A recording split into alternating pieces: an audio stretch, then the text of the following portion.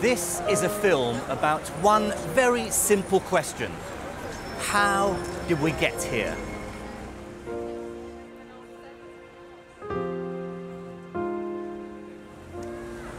These are the elements and compounds from which all humans are made. They're incredibly, almost embarrassingly common. In fact, almost 99% of the human body is a mixture of air, water, coal and chalk, with traces of other slightly more exotic elements like iron, zinc, phosphorus and sulfur. In fact, I've estimated that the elements which make up the average human cost at most a few pounds.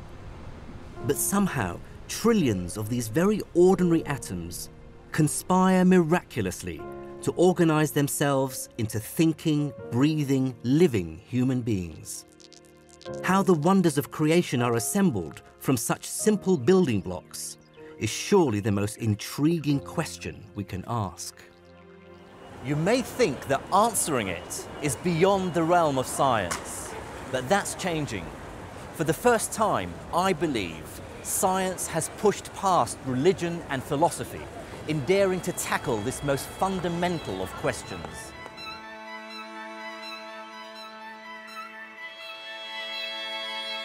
This film is the story of a series of bizarre and interconnected discoveries that revealed a hidden face of nature. That woven into its simplest and most basic laws is a power to be unpredictable. It's about how inanimate matter with no purpose or design can spontaneously create exquisite beauty. It's about how the same laws that make the universe chaotic and unpredictable can turn simple dust into human beings. It's about the discovery that there is a strange and unexpected relationship between order and chaos.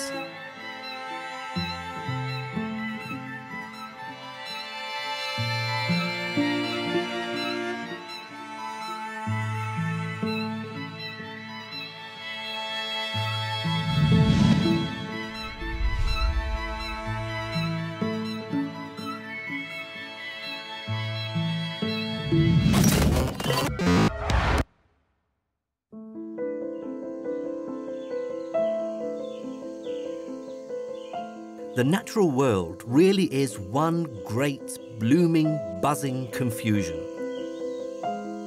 It's a mess of quirky shapes and blotches. What patterns there are never quite regular and never seem to repeat exactly. The idea that all this mayhem, all this chaos, is underpinned, indeed determined, by mathematical rules, and that we can work out what those rules might be, runs counter to our most dearly held intuitions.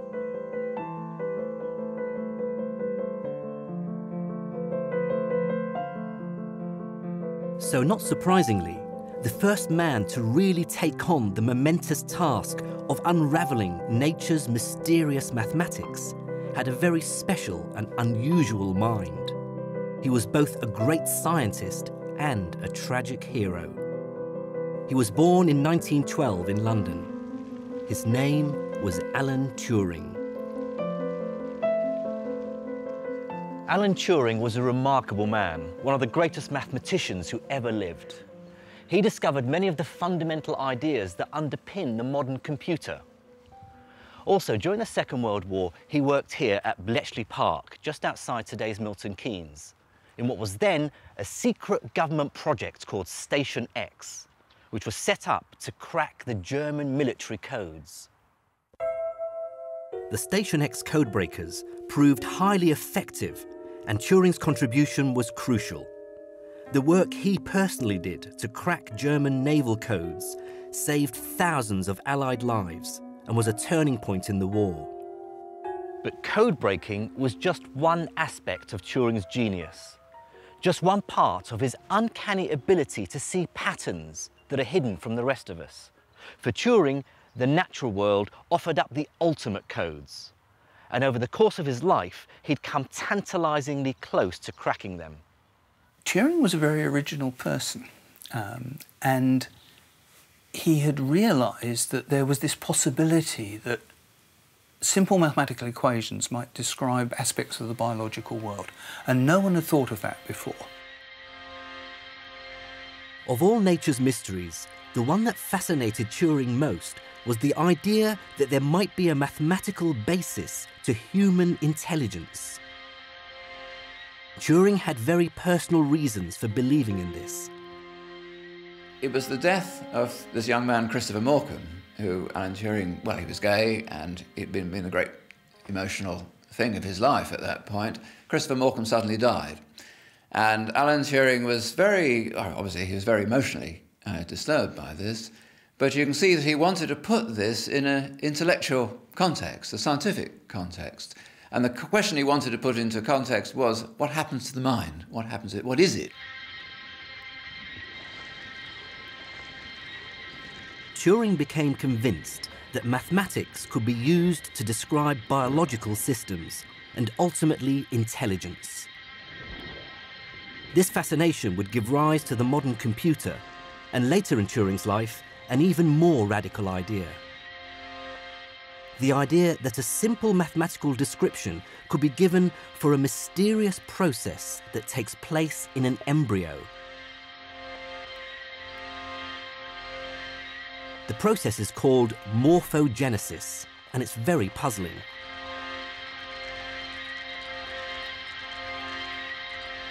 At first, all the cells in the embryo are identical. Then, the cells begin to clump together and also become different from each other. How does this happen? With no thought, no central coordination. How do cells that start off identical know to become, say, skin, while others become part of an eye?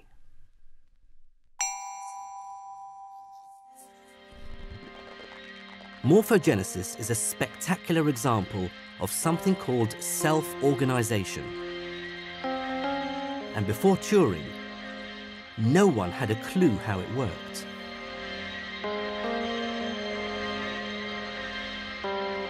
Then, in 1952, Turing published this, his paper with the world's first mathematical explanation for morphogenesis. The sheer chutzpah of this paper was staggering. In it, Turing used a mathematical equation of the kind normally seen in papers on astronomy or atomic physics to describe a living process. No one had done anything like this. Crucially, Turing's equations did, for the first time, describe how a biological system could self-organize. They showed that something smooth and featureless can develop features. One of the astonishing things about Turing's work was that, starting with a description of really very simple processes that were governed by very simple equations, by putting these together, suddenly complexity emerged. The pattern suddenly came out as a natural consequence. And I think in many ways this was very, very unexpected.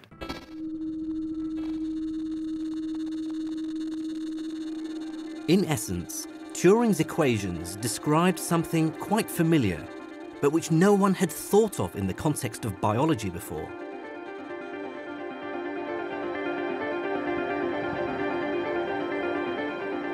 Think of the way a steady wind blowing across sand creates all kinds of shapes. The grains self-organize into ripples, waves, and dunes.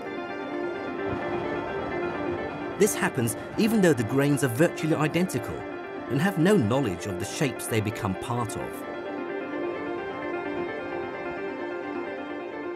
Turing argued that in a very similar way, chemicals seeping across an embryo might cause its cells to self-organize into different organs.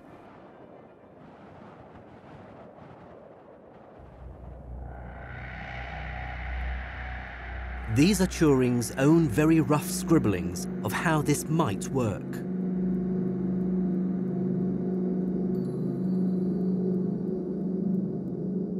They show how a completely featureless chemical soup can evolve these strange blobs and patches. In his paper, he refined his sketches to show how his equations could spontaneously create markings similar to those on the skins of animals. Turing went around showing people pictures saying, doesn't this look a bit like the patterns on a cow? And everyone sort of went, what is this man on about? But actually, he knew what he was doing. Because, yeah, indeed, they did look like the patterns on a cow, and that's one of the reasons why cows have this sort of dappled pattern or whatever. So, an area where mathematics had never been used before, pattern formation in biology, animal markings, suddenly the door was opened and we could see that mathematics might be useful in that sort of area.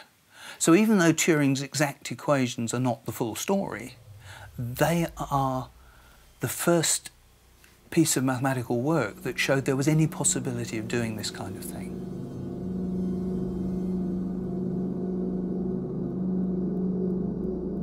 Of course, we now know that morphogenesis is much more complicated than the process Turing's equations describe. In fact, the precise mechanism of how DNA molecules in our cells interact with other chemicals is still fiercely debated by scientists. But Turing's idea that whatever is going on is deep down a simple mathematical process was truly revolutionary. Well, I think Alan Turing's paper is probably the cornerstone in the whole idea of how morphogenesis works. What it does is it provides us with a mechanism, something that Darwin didn't, for how pattern emerges. Darwin, of course, tells us that once you have a pattern and it is coded for in the genes, that may or may not be passed on depending on circumstances. But what it doesn't do is explain where that pattern comes from in the first place. That's the real mystery. And so what Turing had done was to suddenly provide an accessible chemical mechanism for doing this. That was amazing. Turing was onto a really big, bold idea.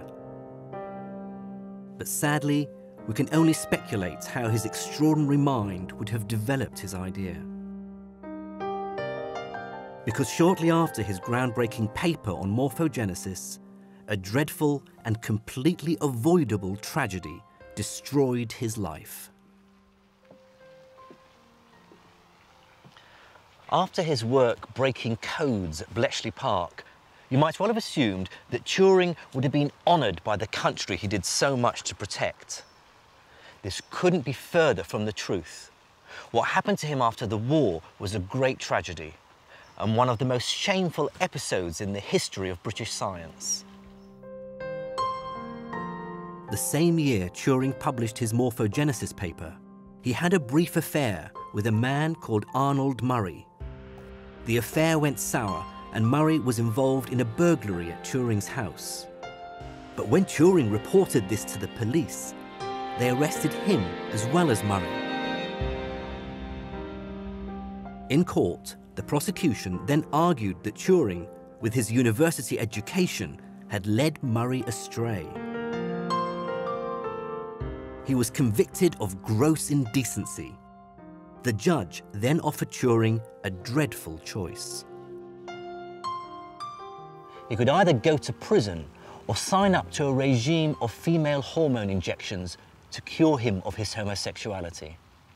He chose the latter, and it was to send him into a spiral of depression. On the 8th of June 1954, Turing's body was found by his cleaner. He died the day before by taking a bite from an apple he'd laced with cyanide, ending his own life. Alan Turing died aged just 41. The loss to science is incalculable. Turing would never know that his ideas would inspire an entirely new mathematical approach to biology, and that scientists would find equations like his really do explain many of the shapes that appear on living organisms. Looking back, we now know Turing had really grasped the idea that the wonders of creation are derived from the simplest of rules. he had, perhaps unexpectedly, taken the first step to a new kind of science.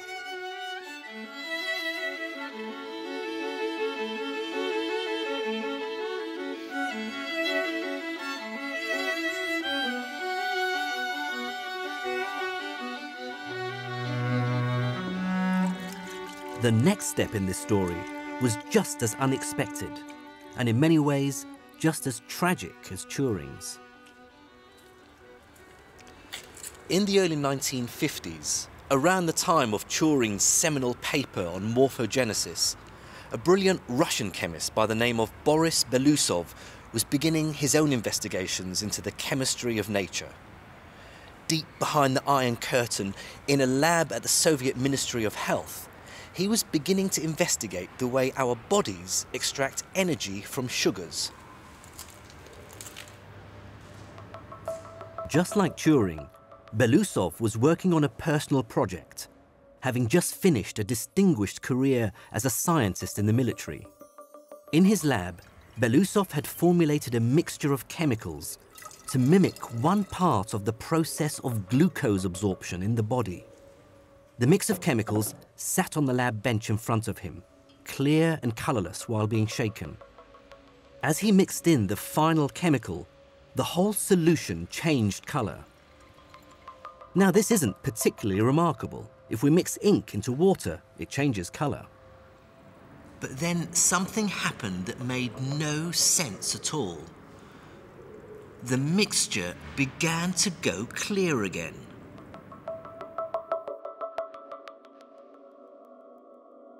Belousov was astounded. Chemicals can mix together and react, but they shouldn't be able to go back on themselves to apparently unmix without intervention. You can change from a clear mixture to a coloured mixture, fine, but surely not back again. And it got weirder. Belousov's chemicals didn't just spontaneously go into reverse, they oscillated. They switched back and forth from coloured to clear, as if they were being driven by some sort of hidden chemical metronome. With meticulous care, Belousov repeated his experiment again and again. It was the same every time. His mixture would cycle from clear to coloured and back again, repeatedly. He discovered something that was almost like magic. A physical process that seemed to violate the laws of nature. Convinced he'd discovered something of great importance, Belousov wrote up his findings, keen to share his discovery with the wider world. But when he submitted his paper to a leading Russian scientific journal, he received a wholly unexpected and damning response. The editor of the journal told Belousov that his findings in the lab were quite simply impossible. They contravened the fundamental laws of physics. The only explanation was that Belousov had made a mistake in his experiment, and the work was simply not fit for publication.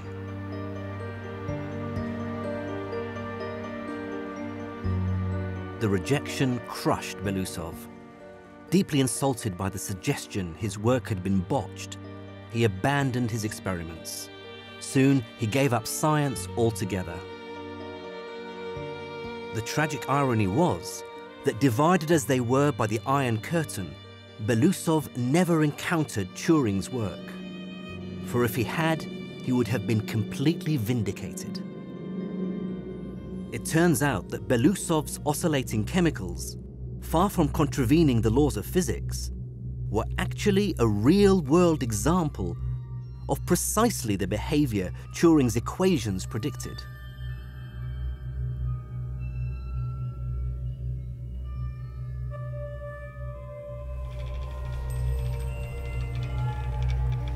While the connection might not appear obvious at first sight, other scientists showed that if you left a variation of Belousov's chemicals unstirred in a petri dish, instead of simply oscillating, they self-organize into shapes. In fact, they go beyond Turing's simple blobs and stripes to create stunningly beautiful structures and patterns out of nowhere.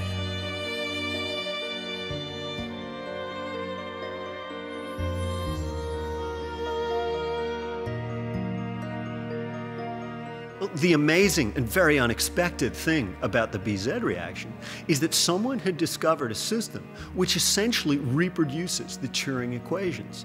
And so from what looks like a very, very bland solution emerge these astonishing patterns of waves and scrolls and spirals.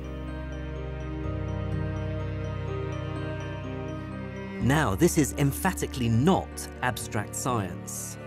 The way Belousov's chemicals move as coordinated waves is exactly the way our heart cells are coordinated as they beat.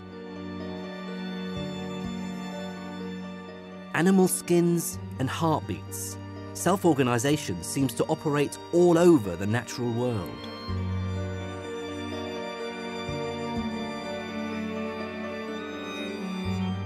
So why were the scientific community in Turing and Belousov's day so uninterested or even hostile to this astonishing and beautiful idea?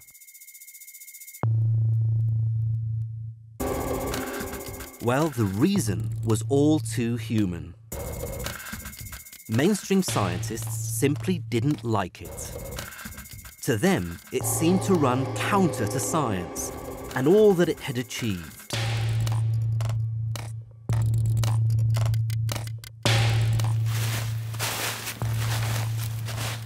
To change that view would require a truly shocking and completely unexpected discovery. In essence, by the beginning of the 20th century, scientists saw the universe as a giant, complicated mechanical device. Kind of a supersized version of this orrery. The idea was that the universe is a huge and intricate machine that obeys orderly mathematical rules. If you knew the rules of how the machine was configured to start with, as you turn the handle over and over again, it will behave in an entirely predictable way. Back in the times of Isaac Newton, when people were discovering the laws that drove the universe, they came up with this kind of metaphor of a clockwork universe. The universe looked like a machine which had been set going at the instant of creation and just followed the rules and ticked along. And it was a complicated machine, and therefore complicated things happened. But once you set it going, it would only do one thing. And the message that people drew from this was that anything describable by mathematical rules must actually basically be fairly simple.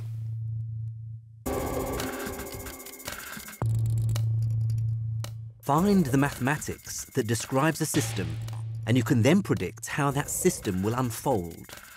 That was the big idea. It began with Newton's law of gravity, which can be used to predict how a planet moves around the sun.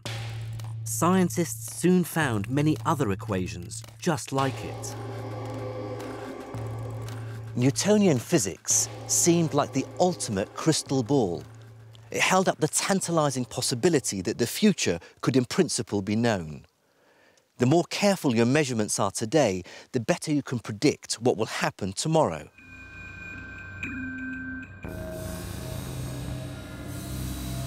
But Newtonianism had a dangerous consequence. If a nice mathematical system that worked in a similar way to my orrery did sometimes become unpredictable, scientists assumed some malign outside force was causing it.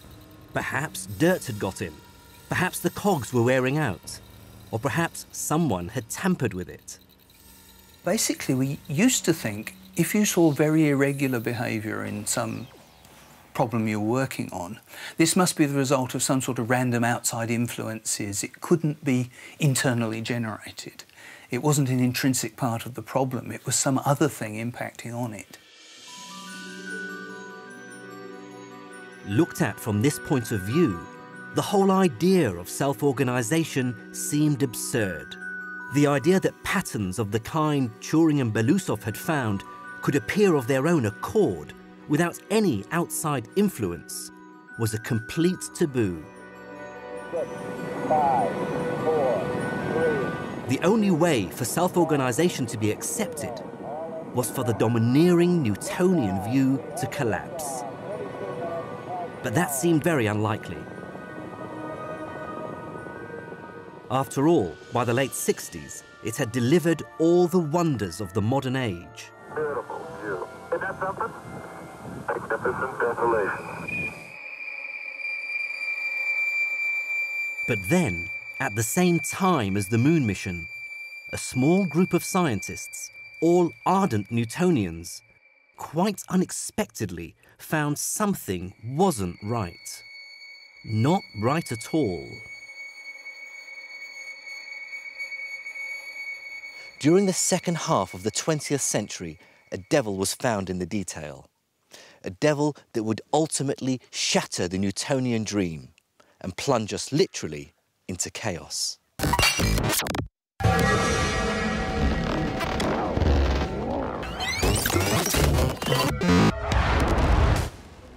Ironically, the event that forced scientists to take self-organization seriously was the discovery of a phenomenon known as chaos. Chaos is one of the most overused words in English, but in science it has a very specific meaning. It says that a system that is completely described by mathematical equations is more than capable of being unpredictable without any outside interference whatsoever. There's a widespread misapprehension that chaos is just somehow saying the very familiar fact that everything's complicated. I mean, the nitwit chaoticist in Jurassic Park was under that confusion. It's something much simpler and yet much more complicated than that. It says some very, very simple rules or equations with nothing random in them, and completely determined, we know everything about the rule, can have outcomes that are entirely unpredictable. Chaos is one of the most unwelcome discoveries in science.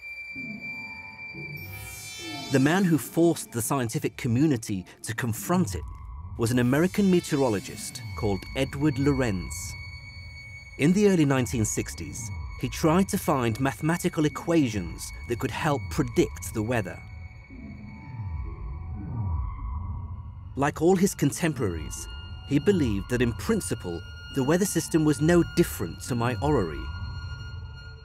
A mechanical system that could be described and predicted mathematically. But he was wrong. When Lorenz wrote down what looked like perfectly simple mathematical equations to describe the movement of air currents, they didn't do what they were supposed to. They made no useful predictions whatsoever. It was as if the lightest breath of wind one day could make the difference a month later between a snowstorm and a perfectly sunny day. How can a simple system that works in the regular clockwork manner of my orrery become unpredictable? It's all down to how it's configured, how the gears are connected. In essence, under certain circumstances, the tiniest difference in the starting positions of the cogs, differences that are too small to measure, can get bigger and bigger with each turn of the handle. With each step in the process, the system then moves further and further away from where you thought it was going. Lorenz captured this radical idea in an influential talk he gave called "Does the Flap of a Butterfly's Wings in Brazil Set Off a Tornado in Texas?" It was a powerful and evocative image, and within months, a new phrase had entered our language: the butterfly effect. And the butterfly effect, the hallmark of all chaotic systems, started turning up everywhere. In the early 70s, a young Australian called Robert May was investigating a mathematical equation that modelled how animal populations changed over time. But here too lurked the dreaded butterfly effect. immeasurably small changes to the rate at which the animals reproduced could sometimes have huge consequences on their overall population. Numbers could go up and down wildly for no obvious reason. The idea that a mathematical equation gave you the power to predict how a system will behave was dead. In some sense, this is the end of the Newtonian dream. Because when I was a graduate student, the belief was, as we got more and more computer power, we'd be able to solve ever more complicated sets of equations. But this said that's not necessarily true. You could have the simplest equations you can think of, with nothing random in them. You know everything. And yet, if they have behavior that gives you chaotic solutions, then you can never know the starting point accurately enough. Centuries of scientific certainty dissolved in just a few short years. The truth of the clockwork universe turned out to be just an illusion. Something which had seemed a logical certainty revealed itself merely as an act of faith. And what's worse, the truth had been staring us in the face all the time, because chaos is everywhere.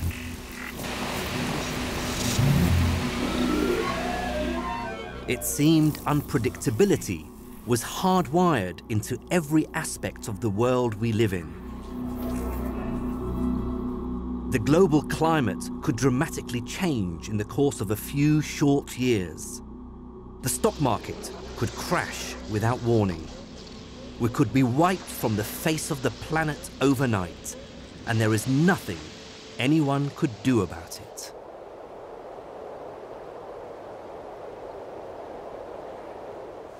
Unfortunately, I have to tell you that all of this is true. And yet, to be scared of chaos is pointless. It's woven into the basic laws of physics. And we really all have to accept it as a fact of life.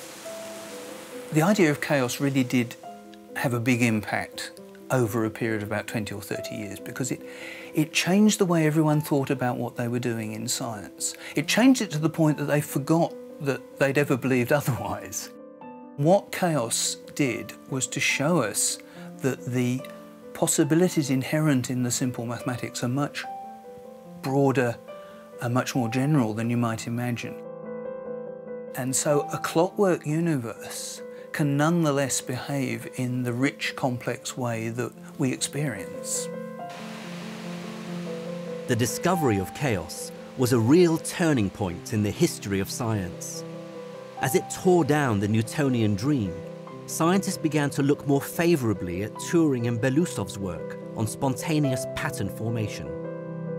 And perhaps more importantly, as they did so, they realized something truly astonishing: that there was a very deep and unexpected link, a truly cosmic connection between nature's strange power to self-organize and the chaotic consequences of the butterfly effect. Between them, Turing, Belousov, May, and Lorentz had all discovered different faces of just one really big idea.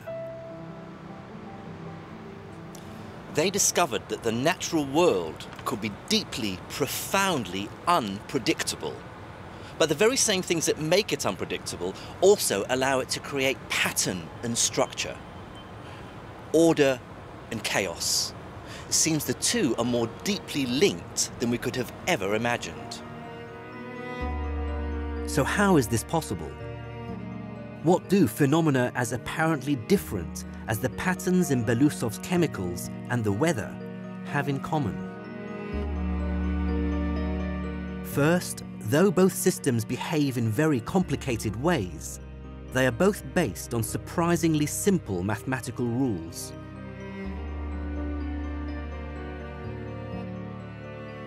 Secondly, these rules have a unique property, a property that's often referred to as coupling or feedback.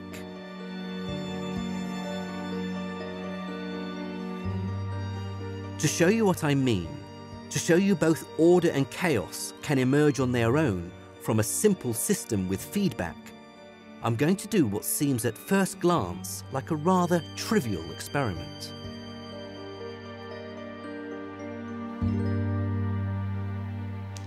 This screen behind me is connected up to the camera that's filming me. But the camera in turn is filming me with the screen. This creates a loop with multiple copies of me appearing on the screen. This is a classic example of a feedback loop. We get a picture in a picture in a picture.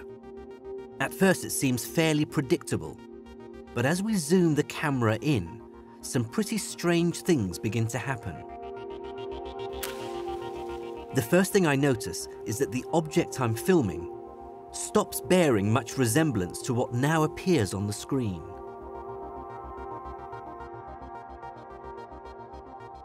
Small changes in the movement of the match become rapidly amplified as they loop round from the camera to the screen and back to the camera. So even though I can describe each step in the process mathematically, I still have no way of predicting how tiny changes in the flickering of the flame will end up in the final image. This is the butterfly effect in action.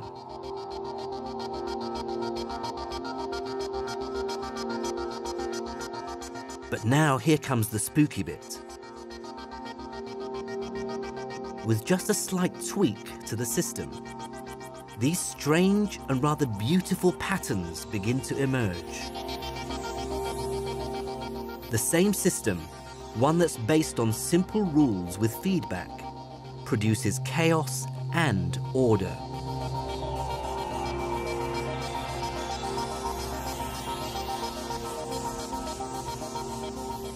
The same mathematics is generating chaotic behaviour and patterned behaviour.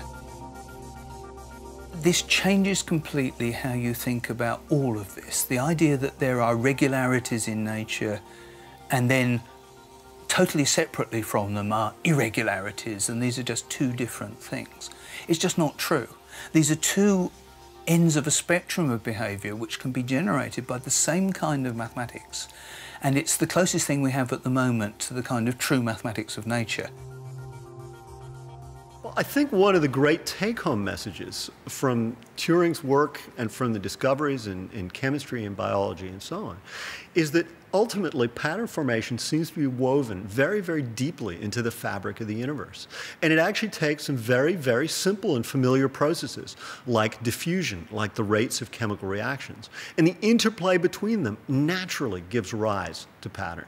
So pattern is everywhere. It's just waiting to happen. From the 70s on, more and more scientists began to embrace the concept that chaos and pattern are built into nature's most basic rules. But one scientist, more than any other, brought a fundamentally new understanding to this astonishing and often puzzling idea. He was a colourful character and something of a maverick. His name is Benoit Mandelbrot. Benoit Mandelbrot wasn't an ordinary child. He skipped the first 2 years of school, and as a Jew in war-torn Europe, his education was very disrupted. He was largely self-taught or tutored by relatives. He never formally learned the alphabet, or even multiplication beyond the 5 times table. But like Alan Turing, Mandelbrot had a gift for seeing nature's hidden patterns. He could see rules where the rest of us see anarchy. He could see form and structure where the rest of us just see a shapeless mess. And above all, he could see that a strange new kind of mathematics underpinned the whole of nature. Mandelbrot's lifelong quest was to find a simple mathematical basis for the rough and irregular shapes of the real world. Mandelbrot was working for IBM and he was not in the normal academic environment. And he was working on a whole pile of different problems about irregularities in nature, in the financial markets, all over the place. And I think at some point it dawned on him that everything he was doing seemed to be really parts of the same big picture. And he was a sufficiently original and unusual person that he realised that pursuing this big picture was what he really wanted to do. To Mandelbrot, it seemed perverse that mathematicians had spent centuries contemplating idealised shapes like straight lines or perfect circles, and yet had no proper or systematic way of describing the rough and imperfect shapes that dominate the real world. Take this pebble. Is it a sphere or a cube? Or maybe a bit of both? And what about something much bigger? Look at the arch behind me. From a distance, it looks like a semicircle. But up close, we see that it's bent and crooked. So what shape is it? Mandelbrot asked if there's something unique that defines all the varied shapes in nature. Do the fluffy surfaces of clouds, the branches in trees and rivers, the crinkled edges of shorelines share a common mathematical feature? Well, they do. Underlying nearly all the shapes in the natural world is a mathematical principle known as self-similarity. This describes anything in which the same shape is repeated over and over again at smaller and smaller scales. A great example are the branches of trees. They fork and fork again, repeating that simple process over and over at smaller and smaller scales. The same branching principle applies in the structure of our lungs and the way our blood vessels are distributed throughout our bodies. It even describes how rivers split into ever smaller streams. And nature can repeat all sorts of shapes in this way. Look at this Romanesco broccoli. Its overall structure is made up of a series of repeating cones at smaller and smaller scales. Mandelbrot realized self-similarity was the basis of an entirely new kind of geometry, and he even gave it a name: fractal. Now that's a pretty neat observation. But what if you could represent this property of nature in mathematics? What if you could capture its essence to draw a picture? What would that picture look like? Could you use a simple set of mathematical rules to draw an image that didn't look man-made? The answer would come from Mandelbrot, who had taken a job at IBM in the late 1950s to gain access to its incredible computing power and pursue his obsession with the mathematics of nature. Armed with a new breed of supercomputer, he began investigating a rather curious and strangely simple-looking equation that could be used to draw a very unusual shape. What I'm about to show you is one of the most remarkable mathematical images ever discovered. Epic doesn't really do it justice. This is the Mandelbrot set. It's been called the thumbprint of God, and when we begin to explore it, you'll understand why.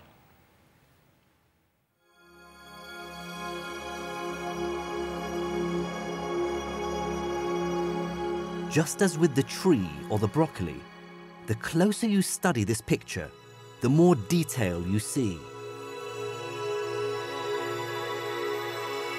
Each shape within the set contains an infinite number of smaller shapes, baby Mandelbrots that go on forever.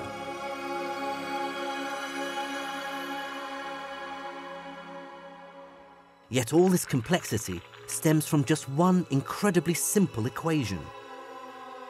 This equation has a very important property. It feeds back on itself. Like a video loop, each output becomes the input for the next go. This feedback means that an incredibly simple mathematical equation can produce a picture of infinite complexity.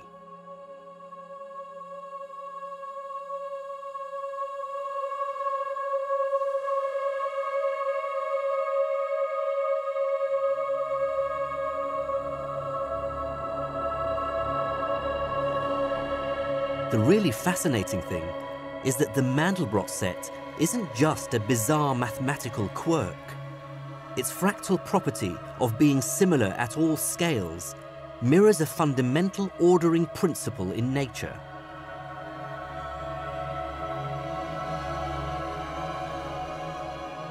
Turing's patterns, Belousov's reaction, and Mandelbrot's fractals are all signposts pointing to a deep underlying natural principle.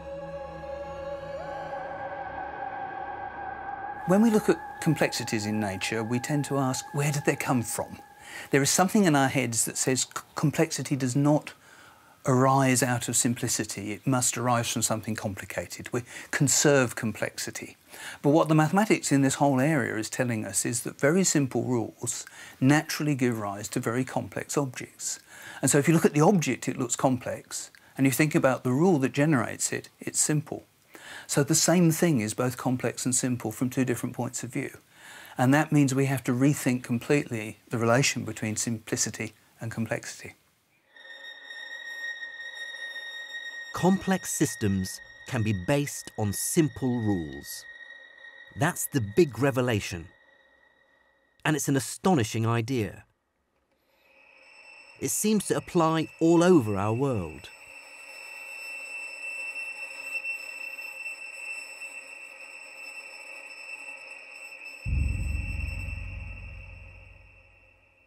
Look at a flock of birds. Each bird obeys very simple rules, but the flock as a whole does incredibly complicated things, avoiding obstacles, navigating the planet with no single leader or even conscious plan. But amazing though this flock's behavior is, it's impossible to predict how it will behave. It never repeats exactly what it does, even in seemingly identical circumstances. It's just like the Belousov reaction. Each time you run it, the patterns produced are slightly different. They may look similar, but they are never identical. The same is true of video loops and sand dunes. We know they'll produce a certain kind of pattern, but we can't predict the exact shapes. The big question is, can nature's ability to turn simplicity into complexity in this mysterious and unpredictable way explain why life exists? Can it explain how a universe full of simple dust can turn into human beings? How inanimate matter can spawn intelligence? At first, you might think that this is beyond the remit of science. If nature's rules are really unpredictable, should we simply give up? Absolutely not. In fact, quite the opposite. Fittingly, the answer to this problem lies in the natural world. All around us, there exists a process that engineers these unpredictable, complex systems and hones them to perform almost miraculous tasks. The process is called evolution. Evolution has built on these patterns. It's taken them as the raw ingredients. It's combined them together in various ways, experimented to see what works and what doesn't, kept the things that do work, and then built on that. It's a completely unconscious process, but basically that's what's happening. Everywhere you look, you can see evolution using nature's self-organizing patterns. Our hearts use Belousov-type reactions to regulate how they beat. Our blood vessels are organized like fractals. Even our brain cells interact according to simple rules. The way evolution refines and enriches complex systems is one of the most intriguing ideas in recent science.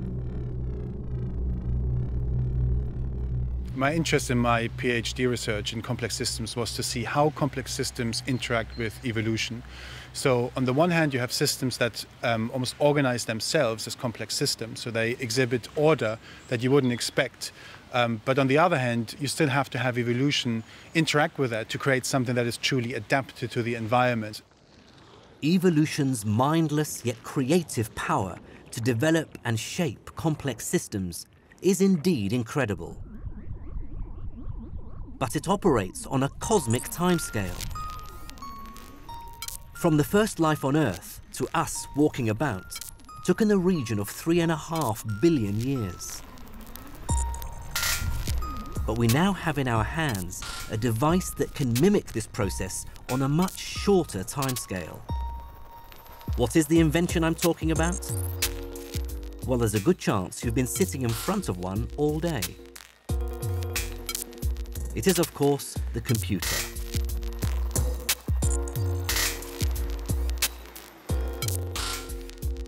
Computers today can churn through trillions of calculations per second, and that gives them the power to do something very special. They can simulate evolution.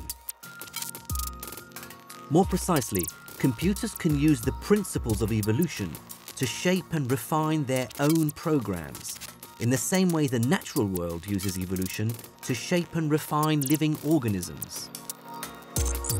And today, computer scientists find that this evolved software can solve problems that would be beyond the smartest of humans. One thing that we found, and particularly in our original research, is how powerful evolution is as a system, as an algorithm to create something that is very complex and to create something that's very adaptive. Torsten and his team's goal was nothing less than to use computerized evolution to create a virtual brain that would control a virtual body. To begin with, they created 100 random brains. As you can see, they weren't up to much. Evolution then took over. The computer selected the brains that were slightly better at moving their bodies and got them to breed. The algorithm then takes those individuals that do the best and it allows them to create offspring. The best movers of the next generation were then bred together, and so on and on. Amazingly, after just 10 generations, although they're still a bit unsteady, the figures could walk. Eventually, miraculously, you actually end up with something that works. The slightly scary thing is you don't know why it works and how it works. You look at that brain and you have no idea actually what's going on because evolution has optimized it automatically. In 20 generations, evolution had turned this into this. But these evolved computer beings soon went far beyond just walking. They evolved to do things that really are impossible to program conventionally. They react realistically to unexpected events, like being hit or falling over. Even though we program these algorithms, what actually then happens when it unfolds live, we don't control anymore, and things happen that we never expected. And it's quite a funny feeling that you create these algorithms, but then they do their own thing.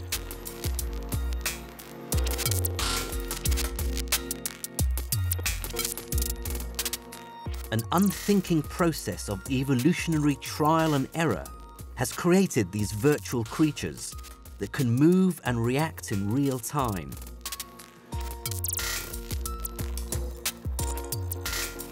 What we're seeing here is fantastic experimental evidence for the creative power of systems based on simple rules.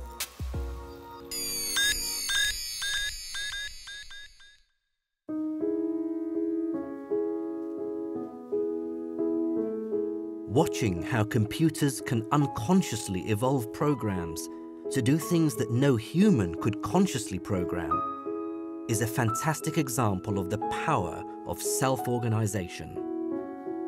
It demonstrates that evolution is itself just like the other systems we've encountered, one based on simple rules and feedback, from which complexity spontaneously emerges.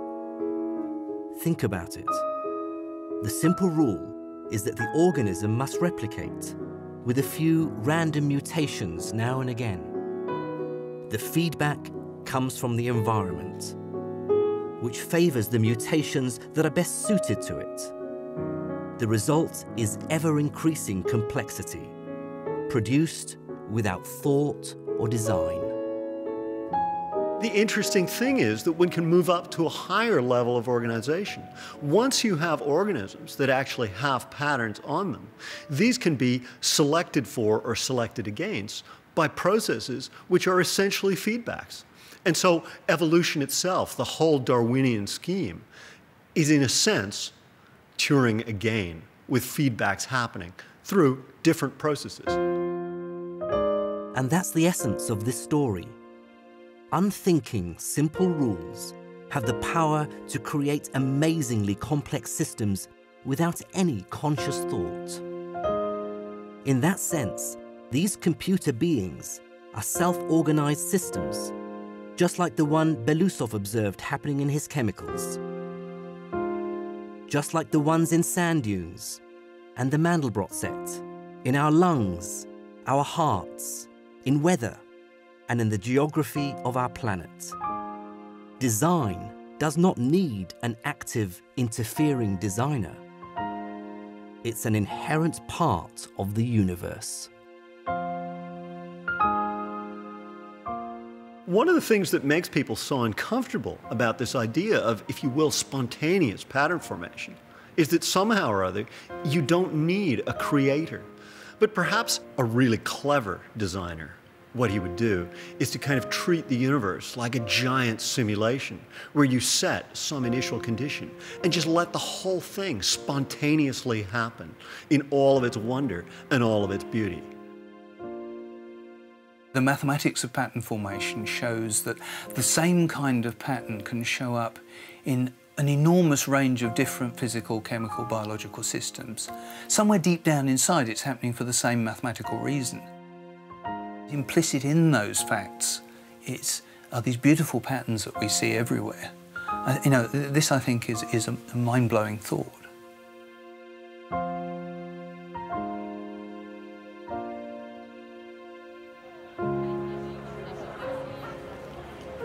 So what is the ultimate lesson we can take from all this?